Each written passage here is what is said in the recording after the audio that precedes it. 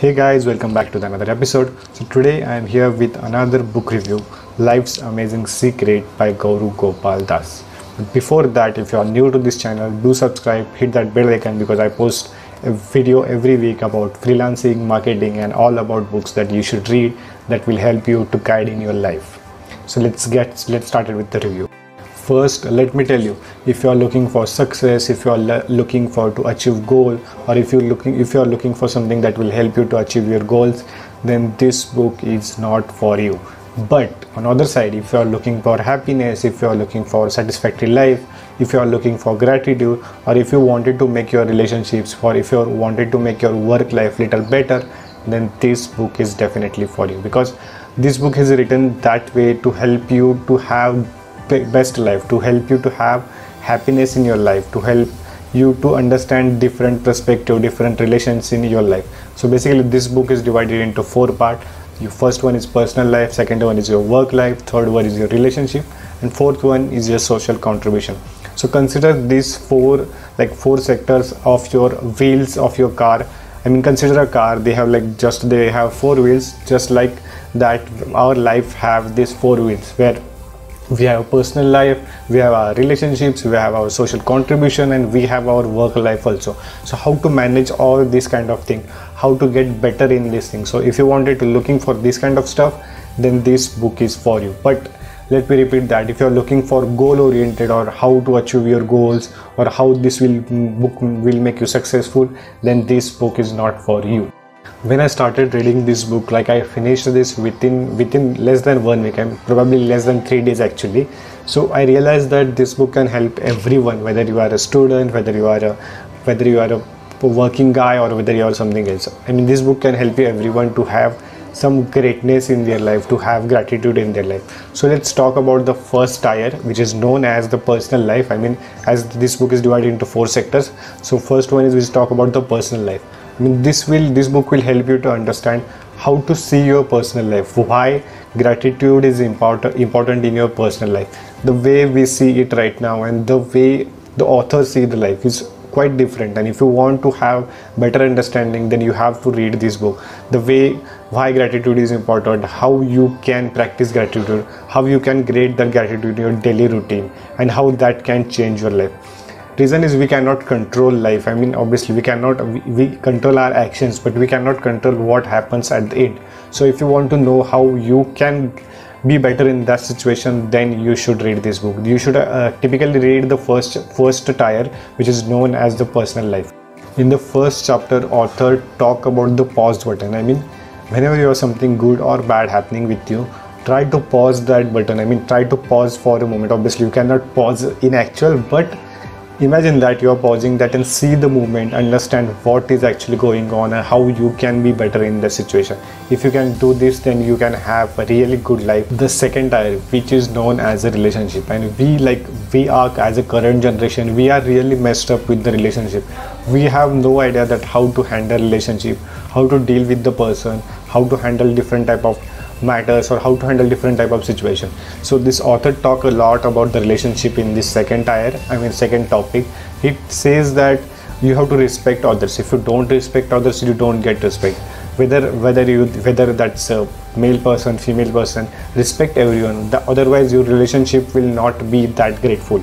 So respect everyone, irrespective of their gender, irrespective of their caste, or irrespective of anything. Respecting others, that will help you to have great relationship with others.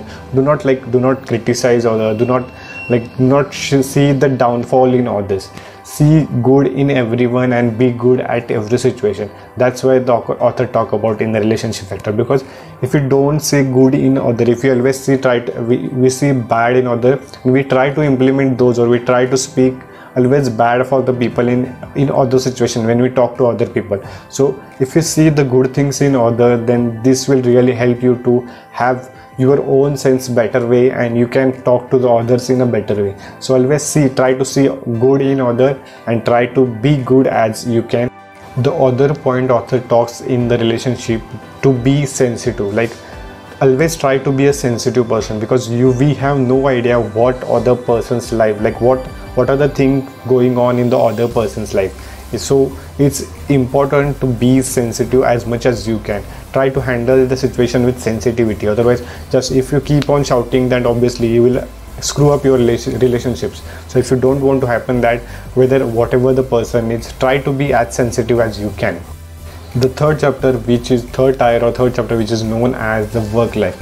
Usually our work life start after the 21 or 22, and how to handle the work life is so important, because we see a lot of politics, we see a lot of drama in the work life. We tends to have depression, we tends to have stress level very high, and how to handle that, it's very important to understand our work life. And this book talk a lot about the work life, how you should handle your work life, how there are a lot of examples, there are a lot of like short stories in this book to have understanding that why work, how to handle the work life. So the main, like one of the great thing I realized, that the author talk about don't compare yourself to other, because it's your own path and you have to grow in your own journey. If you don't grow in your own journey, if you try to compare, then you are like positioning yourself to at some level. You don't have to do that.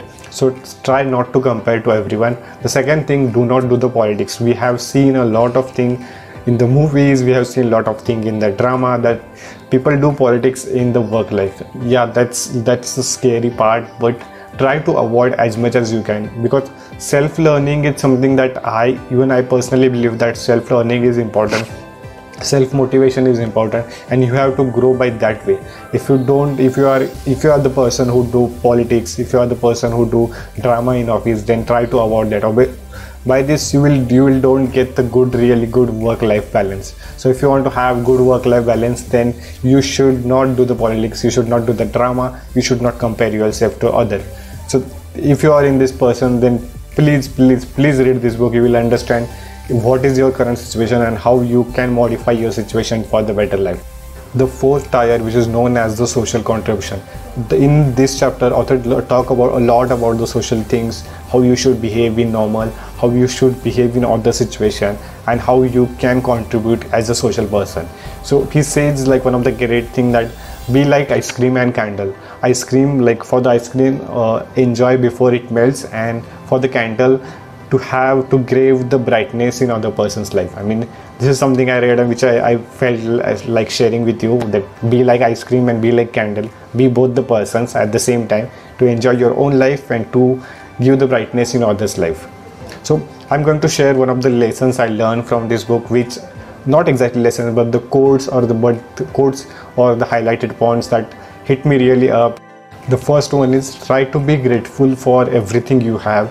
Try to be grateful for everything you get. I mean, by this, I mean, if you have gratitude, you will understand this much better. If you don't have, then go and read the first chapter, which is a personal life. The second thing he says, that try to be open-minded person as much as you can, because see what happens, the close-minded people tends to down other people, or close-minded people want to grow by hitting others, and this is not work in the real life. I mean, this is not to have a great life. Be like open-minded people. Try to understand every situation much better way. If you have open mind, then you can understand each and every situation, each and every drama happening around you, and you can see this is in a much better way. The third thing he talk about, do what you love, then you will never feel as a work. I mean, this is from the section work life, but like this is, I personally believe that if you are doing what you love, then you will never feel like working, or never feel like doing something for the sake of time or sake of money. So always try to follow your passion, always try to do what you love. By this, like I have been doing this from the past 2 years, I have been doing everything whatever I love, whether other person agree it or not, because I know my life, I have discovered my path. Another thing he talk about is that never worry about tomorrow. Like, as a generation, or as the latest parents, we try to worry about everything. We try to worry about very small thing, we try to worry about very big thing, whether it's a family problem, financial problem, we try to worry for every little thing. So never try to worry about tomorrow, because when you worry about tomorrow, it snaps the today's joy. And if you want to have a today's joy, then never worry about tomorrow in today's situation. Obviously we cannot control tomorrow, we can just control our actions. So better, why not to worry about tomorrow? Why worry about tomorrow and snaps the today's joy? Just enjoy the moment, have a great life, be respectful for the other people. So talking about this book is like really short. This book is, the pace is very medium, and this book is filled with the self-help and the short stories that will help you to understand situation much better. This book is applicable for everyone. I'm not going to give you the spoilers. I'm not going to deep down and teach you whatever I learn exactly, because you have to read this book. You can understand much better when you read it by yourself. Talking about this book is applicable for everyone, whether you are a student or whether you are a senior citizen. You can understand that how your life has grown up, or how you can understand like for the future how you can make it much better.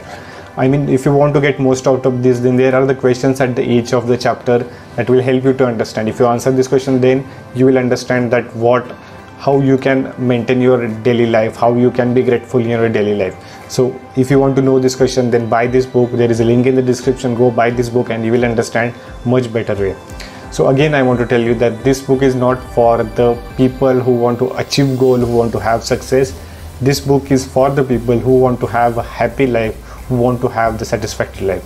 So this is all for today's video. Don't forget to check the quotes at the end of the video. I started putting the quotes at the end of this video so you can get the better idea how this book is. And if you are new here, do subscribe, hit the bell icon, and go follow me on the Instagram, and I will see you in the next video.